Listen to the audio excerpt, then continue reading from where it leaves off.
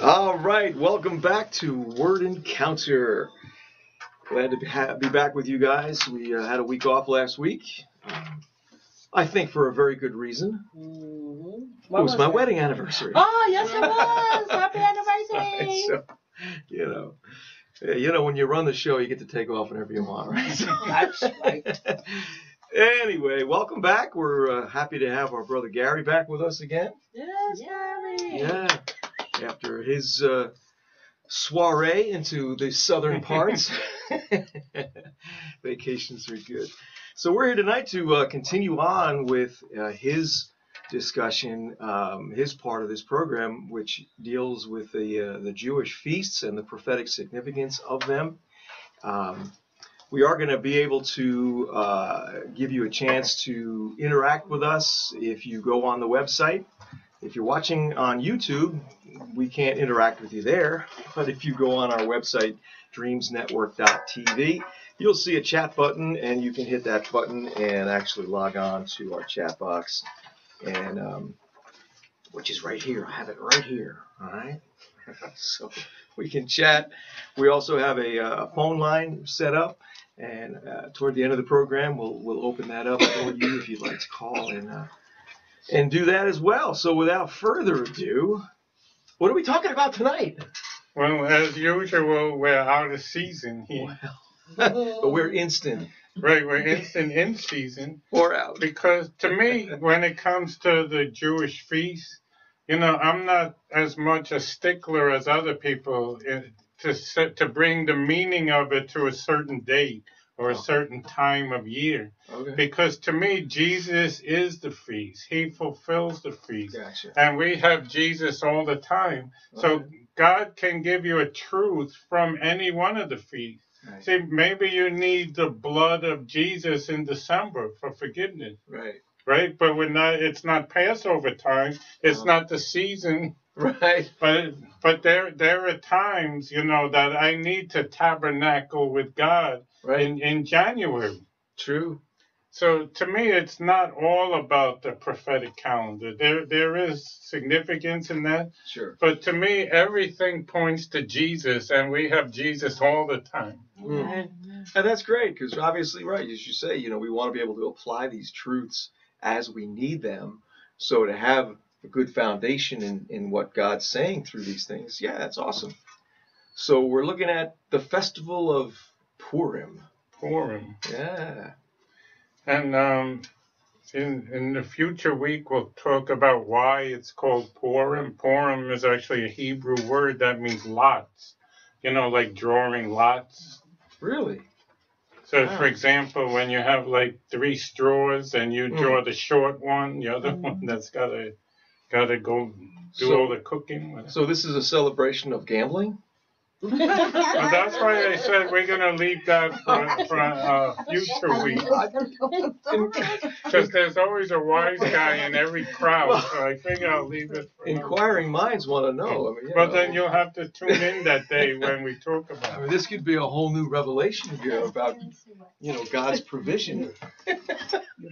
Because they drew lots in the New Testament as well. Anyway, let's just forget that because we're moving right along. Okay, here we go. Now that you got me in hot water. If my pastor is watching, it's not me. It's just the guy that looks like me. Now we have the real pastor come back. Wow. We're having fun. We haven't even started yet. Take it away before I get any worse. But here is what I do want to emphasize today about the Festival of Purim, which is taken from the Book of Esther from the Old Testament. And there's something unusual about the Book of Esther that's different than every other book of the Bible, to the point where there were people in ancient times who believed that this book shouldn't even be in the Bible. So does anyone know what that is? Yes. It doesn't mention God. Right, it doesn't mention God's name at all. It's amazing. But yet, throughout the whole book, you see the hand of God. Yes. God is working even when you don't know it, when you don't see Him. That's right. If you people come, oh, I'm going through the desert. God has forgot about me. He's far away. Yeah. They're forgetting one thing, and here's a fancy word for those who are watching. I usually don't like to use Christianese too much, but we want to also teach people once in a while words that they can impress their friends with. And here's the word, providence. It's the providence of God. What is providence? Here's the International Standard Bible says that providence is that preservation, care, and government which God exercises over all things that He has created in order that they may accomplish the ends for which they were created. In other words, God is always working behind the scenes, orchestrating. And here it's saying He orchestrates history. He orchestrates even the nations. He tears down one ruler, puts up another ruler. He establishes, he uproots. But here in the Book of Esther, it's applied to the nation, but it's also applied to the individual life. Can you imagine that God takes the care every day? If you really think of it, that every day God takes throughout your whole day, working to make sure that your destiny comes to pass and that His purpose will be performed in your life. In Song of Solomon 2:6, it's speaking about the bridegroom, which symbolically is Jesus. It says, His left hand is under my head, and His right hand doth embrace me. See, His right hand under my head, I see that, right? I know it when somebody prays for me and I'm healed. I know it when all of a sudden I reach in my pocket and there's $100 bill that wasn't there. That's His right hand working miracles. I see that. But His left hand under your head, you don't see it. But He's sustaining you. He's upholding you. Even when you feel like He totally forgot that you exist.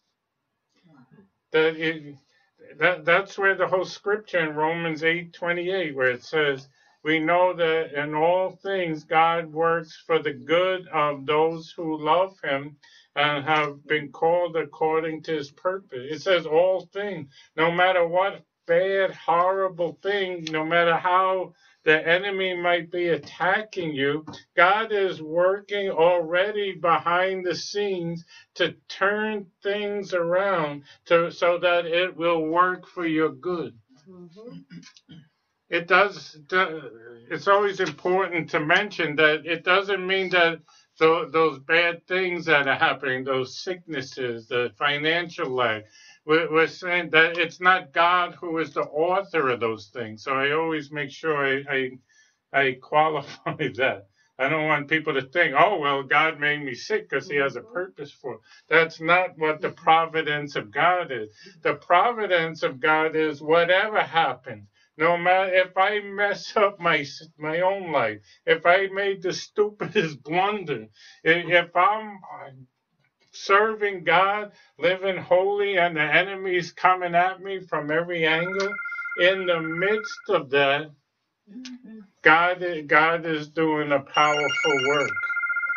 I think that's Him calling right now, isn't it? How did He have the number? I don't know. Oh. Maybe somebody calling in. Well, they are, but we're not ready for that. So let's see. Well, if those who are watching, if you could call a little later, when we get into that time of the show for taking phone calls. The pizza's still in the oven. Yeah, exactly. Oh, okay. Yeah, we'll open up the phone line at probably around quarter to the hour. So hold tight. So instead of me sitting here and talking anymore, what we want to do is have a discussion. That's the whole purpose. So, in other words, no matter what things look like, God is working in the midst of your situation to turn things around for your good. So in that case, what should our mindset be when we are under attack? Or I just did the dumbest thing. Sometimes they say something and 2 minutes, oh, how did they, oh, and everything's going to be messed up. In the midst of that, should my mindset be, now I'm in trouble, this is it, this is checkmate now, everything's destroyed.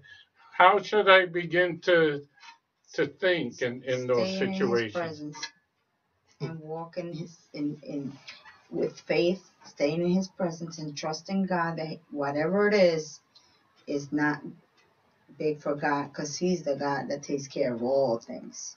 No matter how hard it seems, at times when you see that you are all by yourself, God is right there with you. Always there with you. Just focus on God. But how do we do that? How do we align our minds with God, with God's mind when we're going through this stuff? What are some things that we can do? Well, I keep on just saying certain scriptures, like no weapon formed against me will prosper, and I keep on saying it over and over again. I said, you're not going to get me to believe that you have the victory. And then I think of, if God created everything, and I'm his child, and he goes before me, and he takes care of my battles. He fights my battles for me. I mean, I started doing this thing with the names of God and all the things that he is, and I keep on declaring that, and I said, he's going before me, and it doesn't matter what the enemy might be doing against me. God knows, and I will have the victory because he's going to fight my battles. I'm not going to fight my battles. He's going to fight them for me. So I have to just trust him that he knows, he sees all things, and that he'll take care of the situation and place it back in his hands. It's not easy sometimes, but I'd rather have him fighting my battles than me. Another one, staying in the Word. Yeah.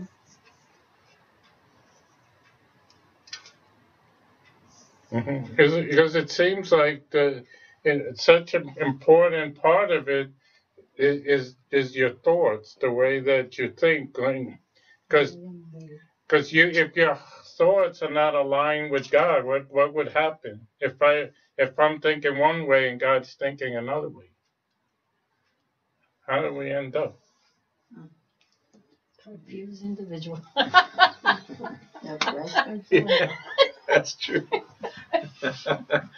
You're gonna end up jacked up. Yeah. You've been listening to us. Oh, snap. Right. Grandma got run over by the reindeer. I said you're gonna end up. Yeah, that's true. So just today I had some hard news.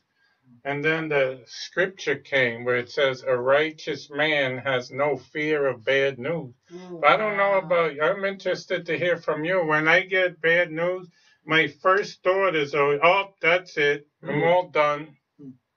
And then I have to, how about you? It happens once in a while in my life. But then I say, Then I start looking for scriptures, or I pray, because I have to be constantly reminding me that I serve a living God. I can't have that doubt. And it's a daily basis. It's a struggle. I mean, but just today I had bad news, but I said, you know what, Lord, I ain't even going to fit into it. I know you already told me it's taken care of. Sometimes you have to turn the other way. It's hard at times when you have to do it, but you got to do what God says. He tells you, okay, don't get involved. This is my mess, not your mess.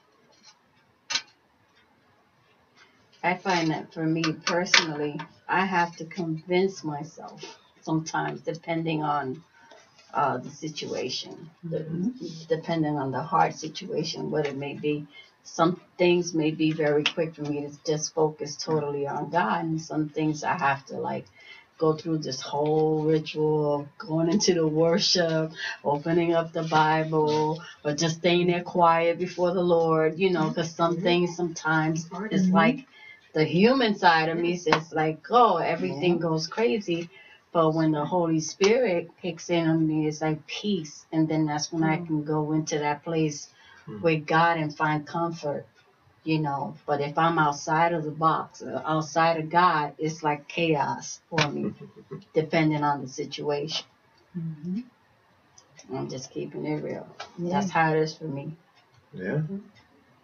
Well, I mean, listen, I think every one of us is in process. Yeah. Nobody's got this all down perfect, right? My gosh. Not me. Yeah, right? I think that, you know, where we start out determines where we're going to end. Right. And if our starting place is the goodness of God, then our ending is going to end. You know, we're in a good place. We're in a good direction. If that's our foundation, you know, when folks don't have that settled, you know, assurance that God is good, He's always good, and that, you know, then you have the doubts. I mean, I was talking with someone the other day, and you know, they're going through a very difficult season in their life. They lost their job. Both their parents got sick. You know, and just all kinds of nonsense, you know, that just sometimes happens in life. And one of the words that, you know, one of the things that came out of her mouth was, you know, was God punishing me? You know, did I mess up? Did I miss something? You know, and so that perspective is very common and very real, you know. And if we don't move out of that into a place of knowing that He's always good, He doesn't punish us, you know, He punished Jesus enough, you know, to satisfy, you know. So any things that are going on that's difficult in our life, it's not because He sent that thing. You know how people, they like to refer to Job, you know, and talk about Job's example. Yeah, right? And I mean, one of the best responses to that I ever heard was, I'm not sure who it was that said this, but it says, well, you can be a disciple of Job. I'm going to be a disciple of Jesus. That's right. That's good. That's good. But that's, you know, that's the decision that you're making is, you know, who are you looking to for your reality? You know, and a lot of folks, we operate as if we're still trying to achieve victory instead of the victory already being won. That's right. You know, so it's just some thoughts thrown out there. I'll just be authentic. Since I want to really get real, one thing that I tend to struggle with is when I get, you know, start going through a difficult situation, I start to think, well, let me think of plan A, B, C, just in case God doesn't work. But I know this guy there, he's going to lend me the money, or that other person, they're going to help me out. Right. Or if that ministry falls through, maybe there's this pastor I can call to help me. But you know what I found? People, if you rely on man to help you, I'm in trouble. I don't know about anyone else, but whenever I depend on, I find that man's got nothing for me. That's right. See, That's right. Amen to that one. I always go back to the scripture with Elijah, when Elijah told him to follow him. Right. And he took all his farming equipment, and he took an axe and he broke it up. And he used it for the altar, for the sacrifice. Yes. In other words, he left himself no other options except to trust God. That's something. Wow.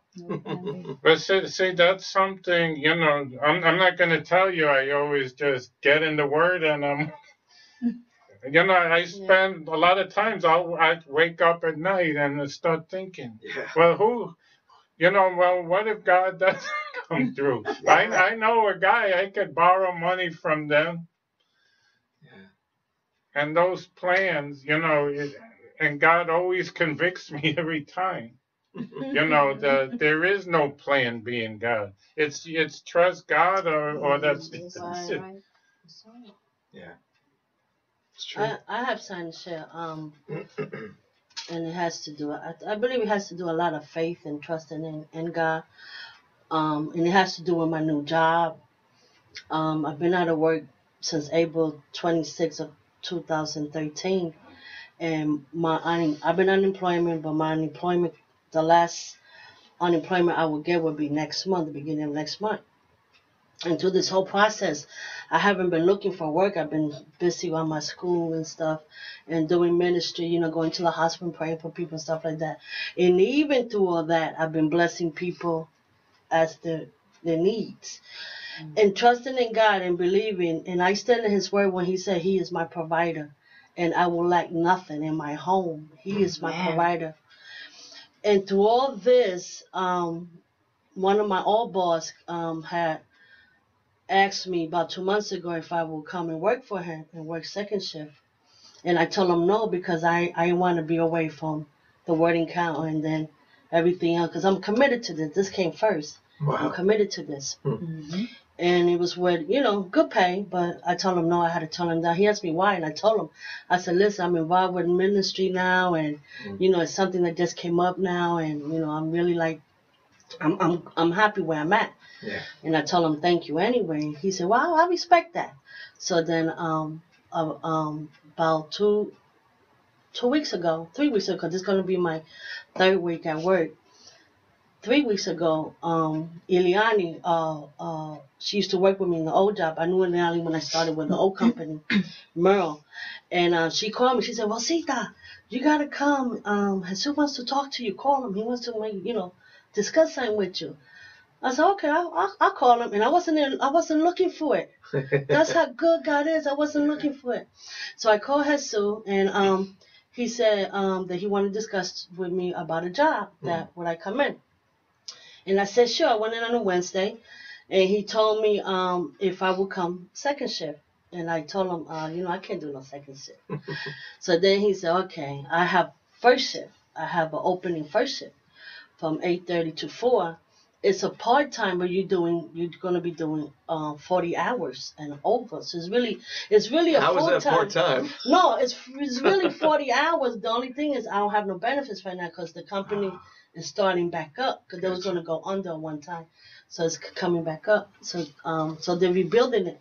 So I said, sure. I mean, wow, and it was all good timing because my unemployment finished next month, and I wasn't looking for it. That's how good and awesome God is. He's faithful to you. Yeah. And through all that, I was able to bless people. Through all that, I didn't lack nothing in my home. Through all that, my bills was being paid.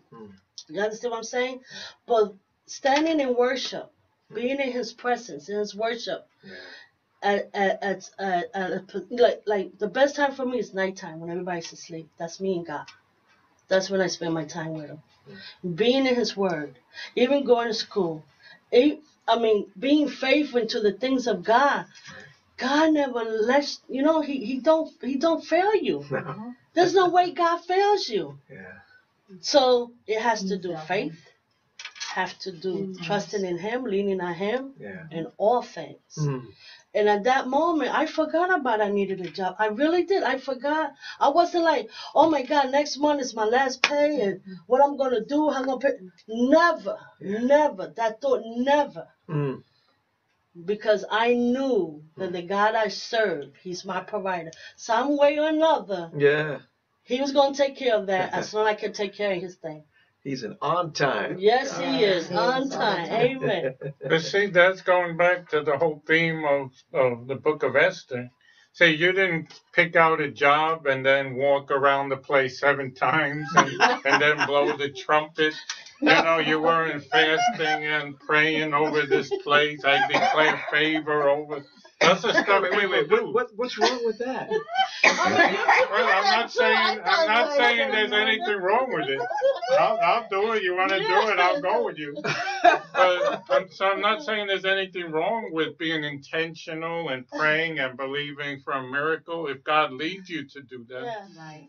But that's the providence of God. Well, you were just going about your business. You weren't even thinking of I this was place. worrying about it. And there was God putting everything together. And maybe he was even the one behind putting that business back up just to be a blessing to you, because he was moved by your heart. Wow. Wow. That's good. And the awesome thing about it, these are all people that I know. I mean, Jesus was my old boss, and I used to be his assistant. And then the other two people, there's a guy there that I just found out we went to school together from Rutgers and started the old job together in different places. So, I'd say it was the hand of God. I guess so.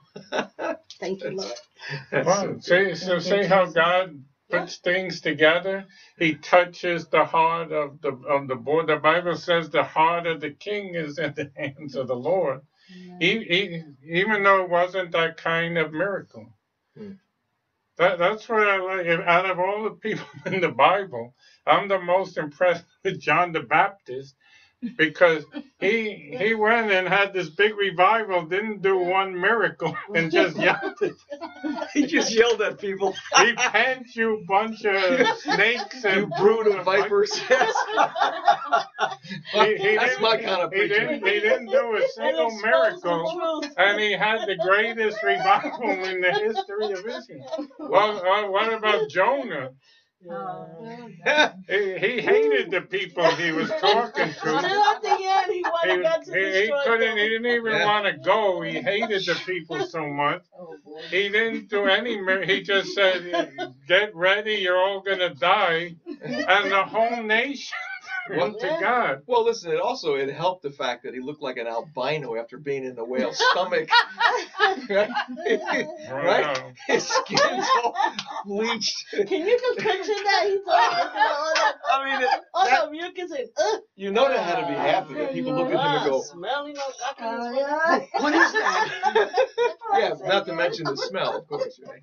Of course. So I love miracles. I love to see God's hand at work. I love to see people laying hands, and I want to see greater things. I want to see whole cities turn to God. I'm believing for greater miracles, obvious miracles. But I'm learning to be just as impressed with stories like yours, where nobody prayed for miracles. There was no expectation. You were just going about what God called you to do, and things started to line into place. Does anyone else have I love that story. Does anyone else have a story where God did something in your life unexpected? What I'm gonna say, I say it's unexpected because on Sunday night when we were in service, the last person I prayed for was for my sister to be set free from addiction, and she was missing for a couple of months there. And Monday afternoon, I was at the beach and I got the bad news that she was fighting for her life. That was Sunday night. I prayed for her, and Monday morning she's in the hospital. Thank God someone found her and she was taken to the hospital. I was a little bit scared, but then God spoke to me that night. He said, I've taken care of this. I said, Lord, I know she's going to live. And she's still in the hospital, but she's better. I mean, I'm not going to say she's 100%, but she's fighting. But what's good about it now, God is right there with her, because when I went to the hospital, I prayed for her. And my fear was that when I lost my other sister in 2006, I didn't get a chance to pray for her. I didn't make it on time because she passed on before I even got there. So this time I got there and I prayed for her and I laid hands on her. And the next day when I went yesterday, Jesus, Lord Father. I got a good report that she didn't need the blood transfusion. She was eating on her own, and she's practically starting to breathe on her own.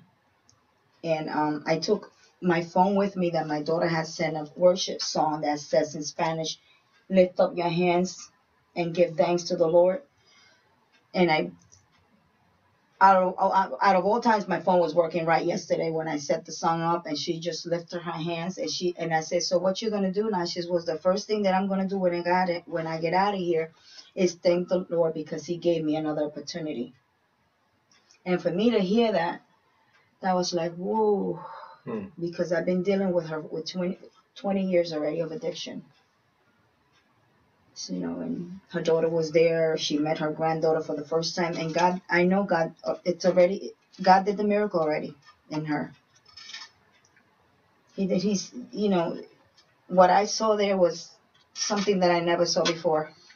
I mean, she's been many, many times in the hospital, but this time was totally different.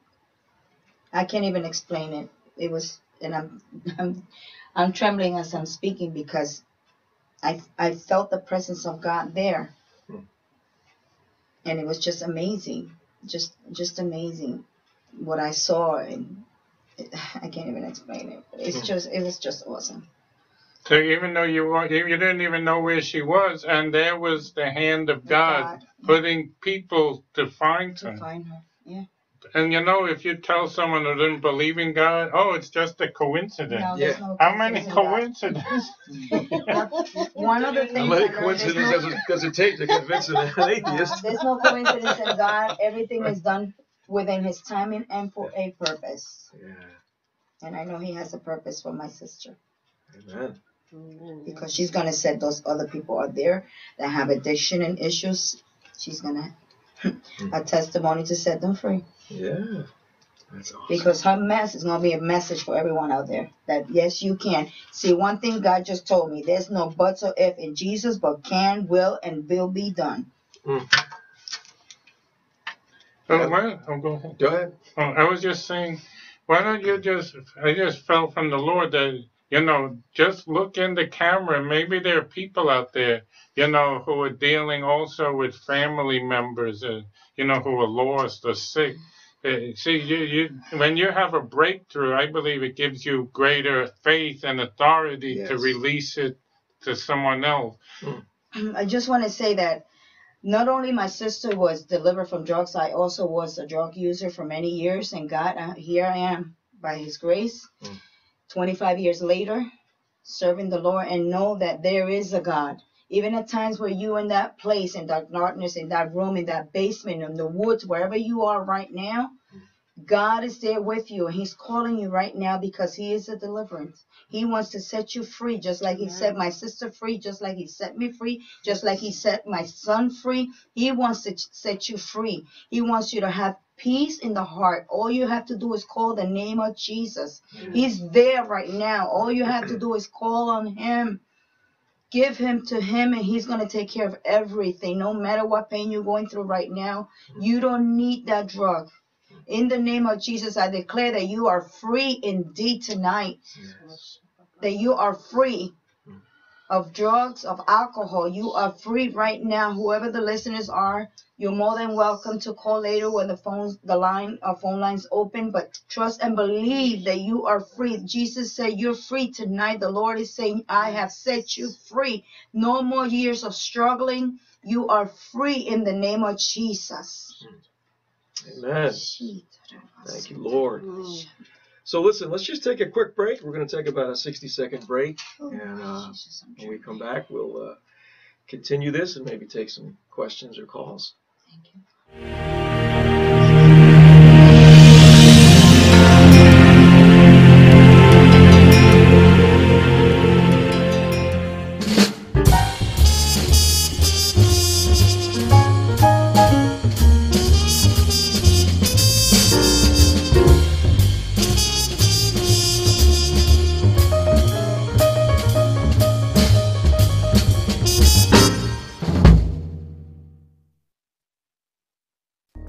Are you an inventor, entrepreneur, business owner, or anyone called to serve in the marketplace?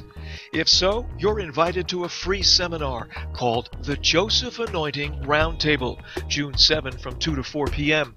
We want to help you discover how God can use you to release His kingdom into the marketplace. Go to kingdomti.com for details and directions. That's kingdomti.com. Okay, well, we're back. Where do you want to go from here? I was just as she was, I know we diverged a little on the top, but just for you as someone who does coaching, in life, how would you coach someone that's struggling maybe with addiction or an area of their life? One thing we pray, we do deliverance, Right. but just to hit it from another angle, I'd be interested to hear how would you deal with that? Somebody comes to you with that issue. Well, there's a huge difference between coaching and counseling. And someone that's coming with a major life issue like addiction, they're not really a candidate for coaching, because that's a process where you help someone clarify their goals and figure out how to get where God's calling them to go. And so you've got to have a certain level of health in your life in order to be able to do that. When you don't have that, you're in survival mode, and all you can do is think about, how do I get day to day? How am I going to make it till tomorrow or to next week? So someone of that, I would definitely refer them to someone that specializes in that kind. Is there anyone you could recommend, to people watching? In terms of addiction, my good friend Bill Hoffman, he runs a counseling center in Elizabeth, and I think it's Tri-State Christian Counseling, if I'm not mistaken. You can look it up. You can Google him. His name's Bill Hoffman. Tri-State Christian Counseling. I think that's the name. So I would, recommend him right off the bat. And then, of course, Streetlight Mission in Elizabeth also does a lot of work with homeless and addiction folks. They have a Christian program. What's the name of it? I can't think of it now. Celebrate Recovery. And it's not a 12-step, it's a 1-step, because it's Jesus. Celebrate Recovery. Oh, yeah. He's the higher power. Yeah, he's right. They don't talk about a higher power. They talk about Jesus. So, yeah. Go to the center and give the people their check. So I'm going to read another scripture and talk about something probably I've gotten more trouble in ministry than anything else. I'm shocked. You being trouble, yeah. Oh, yeah. It's not your preaching, it's your jokes. Oh, is that what it is? Let's see here. Isaiah chapter 30, verse 15. It says, in returning, I'm reading from the Amplified Bible, so that's why we don't need a microphone. It's the Amplified Bible. You know what they also say about the Amplified Bible? What? It's the women's Bible. Oh, because there's a lot of words? That's the one. That's what they say. I didn't say I say Wait, that. can you add a tape when it's live? Because I'm not going to go home tonight. My wife is going to... linking? It should be Exactly. Did we lose all our watchers here? All our viewers? No, I didn't say I said that. It's they. Oh, they. It's always they. Go ahead. I hope Juan had nothing to do with that. The day. I hope he's not part of the day. He's too quiet. Oh, okay. Well, let me read it again here. Please do. In the Amplified Bible, in returning to me and resting in me, you shall be saved. In quietness and in trusting confidence shall be your strength.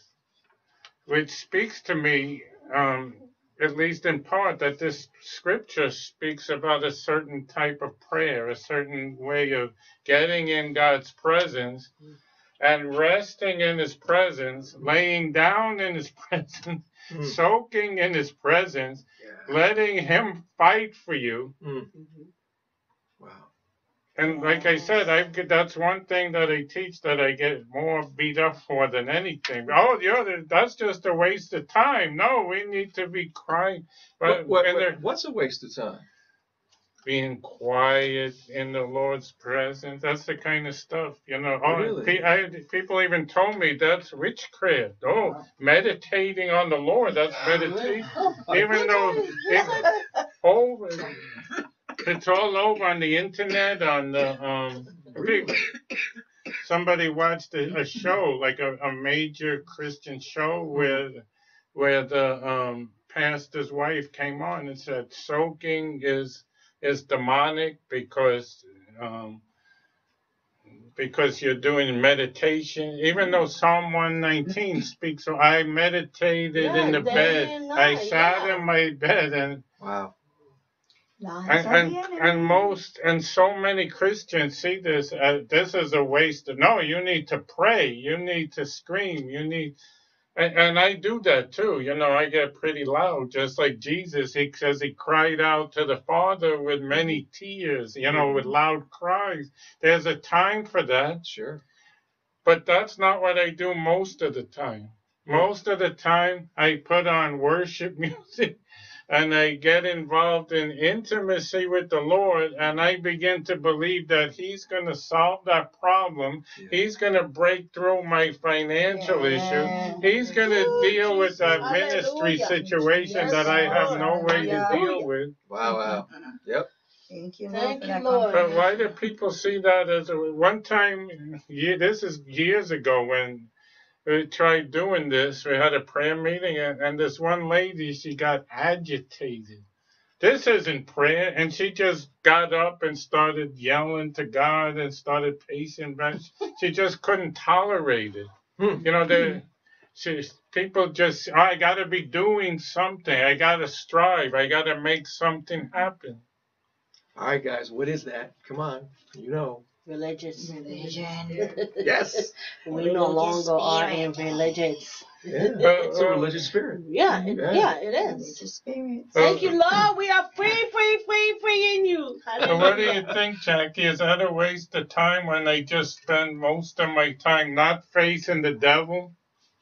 I don't spend most of my time facing the devil. I don't spend most of my time screaming.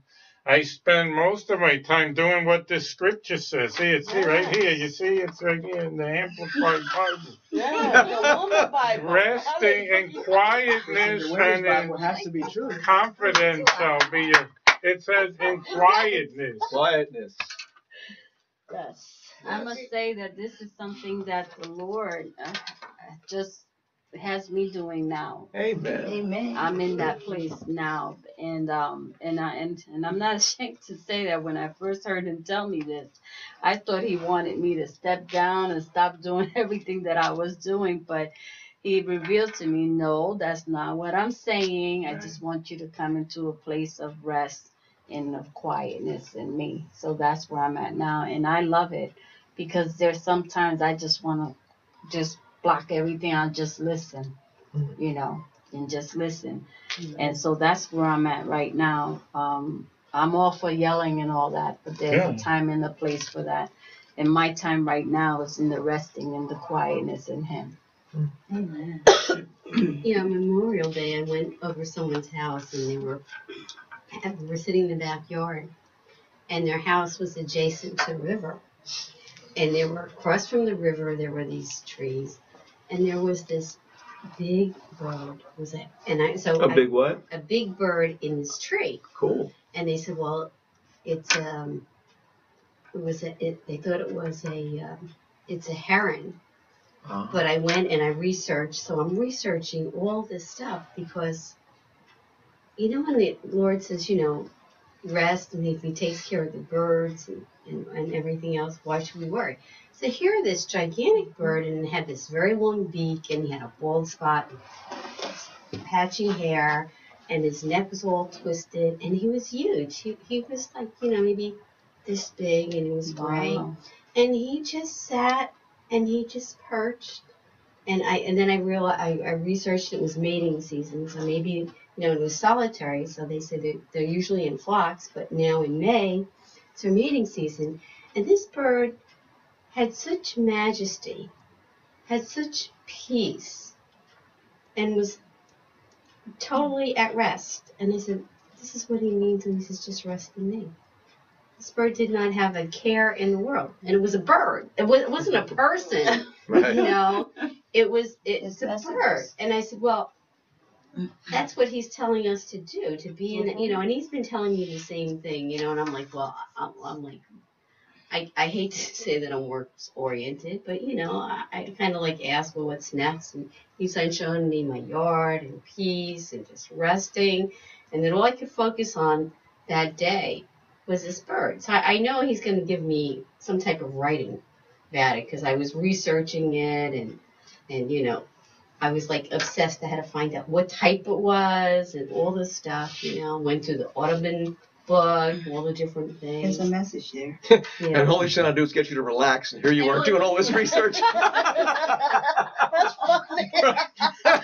No, but he was also showing me too, like. I'm joking. Well, that's true. Although it did kind of strike me as funny that it's like showing you this peaceful picture, and I just thought of like, oh my God.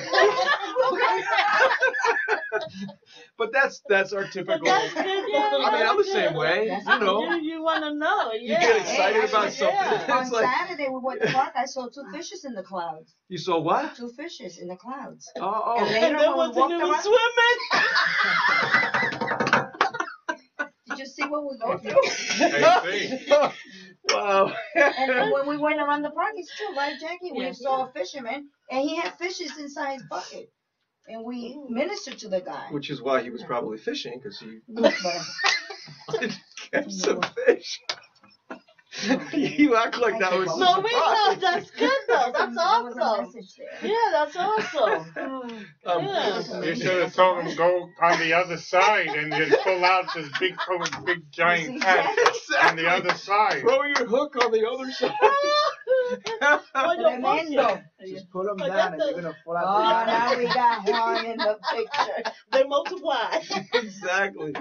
Oh, my God. That's If- good. If anyone that person wants to call back again, If you or anybody dare. wants to call. if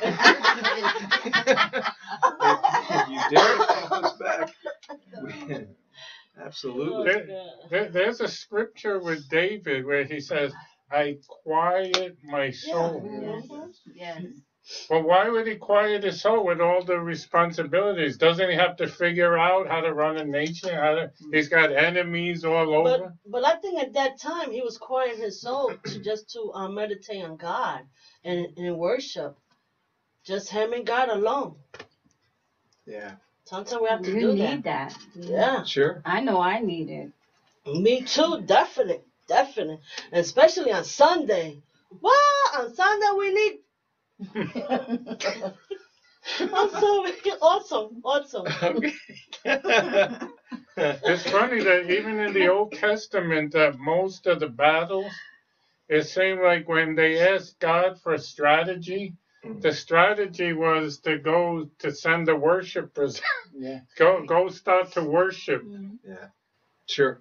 And he told them to fast, which makes no sense either, because you're actually weakening yourself by fast. See, to me, that's one of the powers of fasting. Mm-hmm. When you fast, you're weakening yourself and telling God, I can't do it in my own strength. I'm trusting in your strength. I'm resting in you. Yes.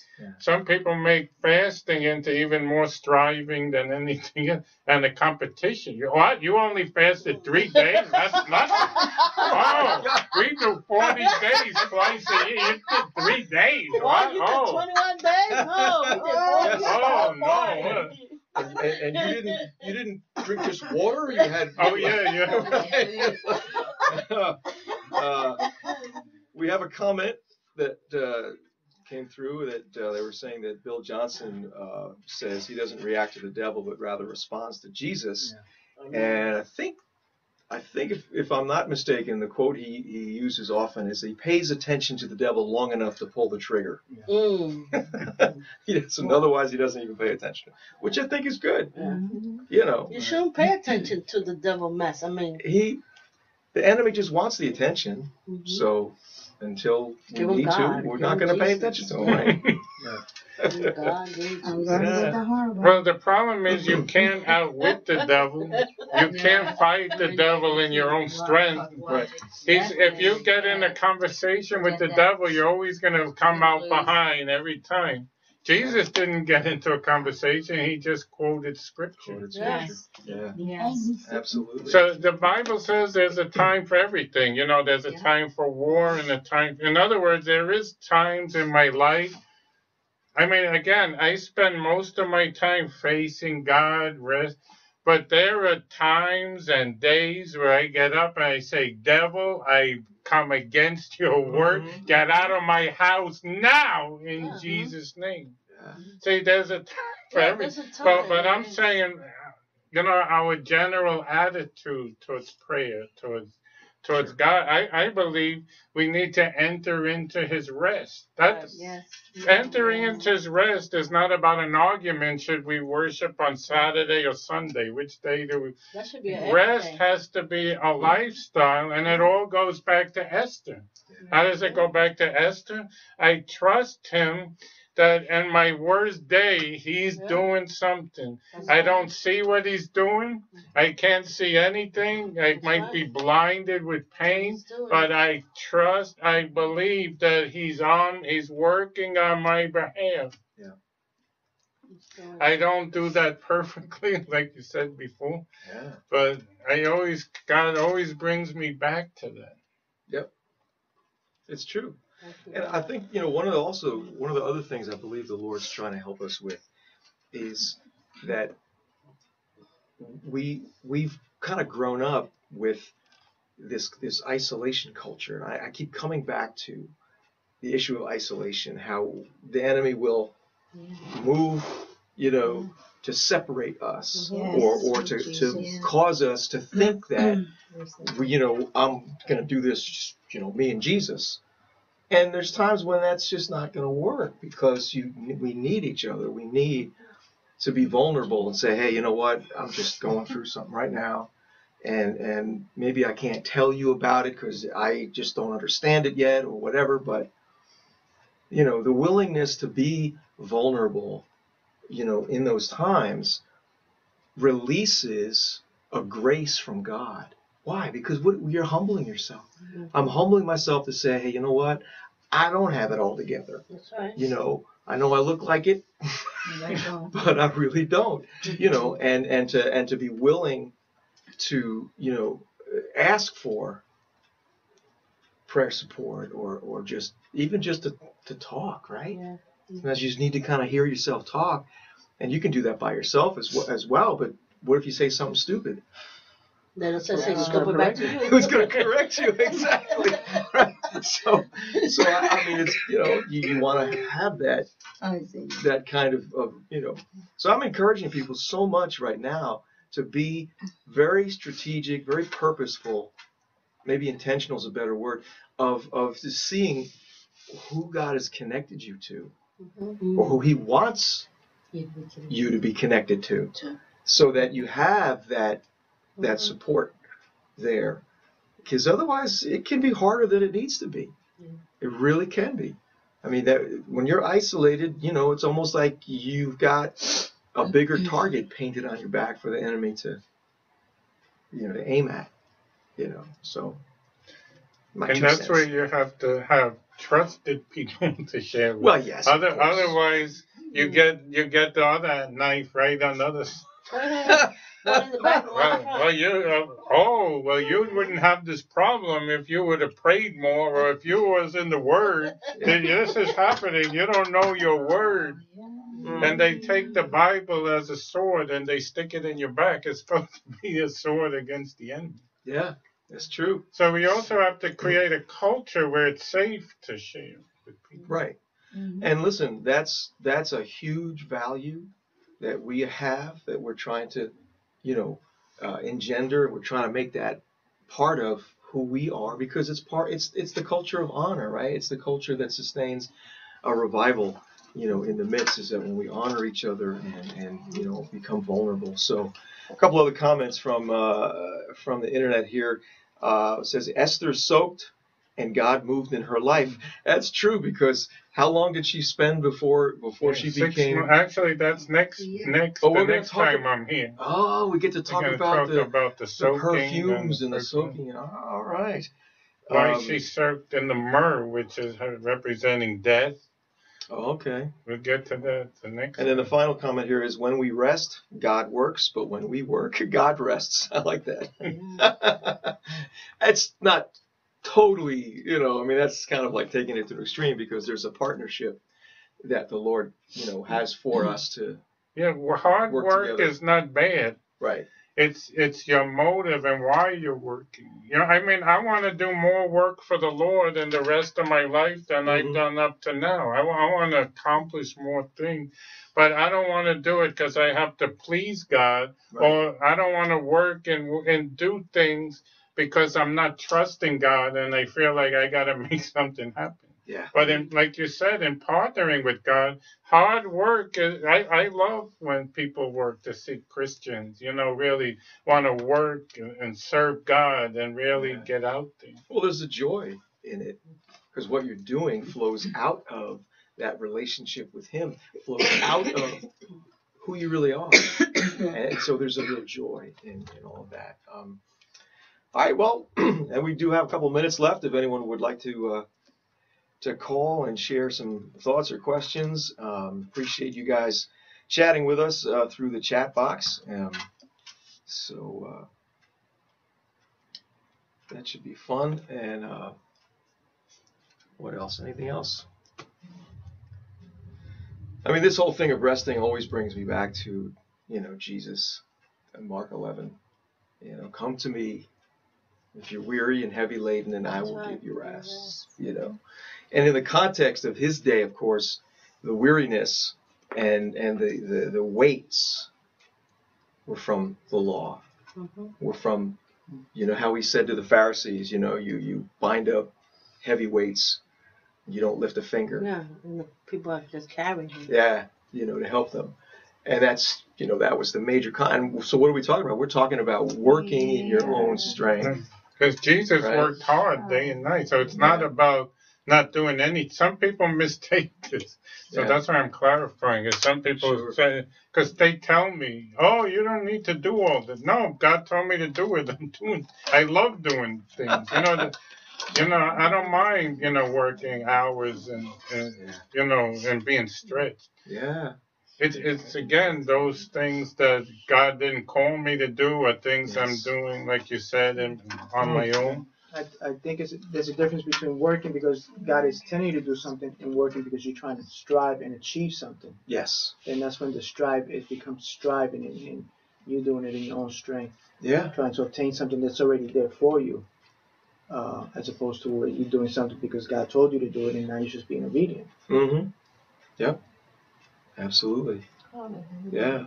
You can make a case that when Paul talks about building on the foundation of Jesus with wood, hay, or stubble, as opposed to gold, silver, and precious stones, right?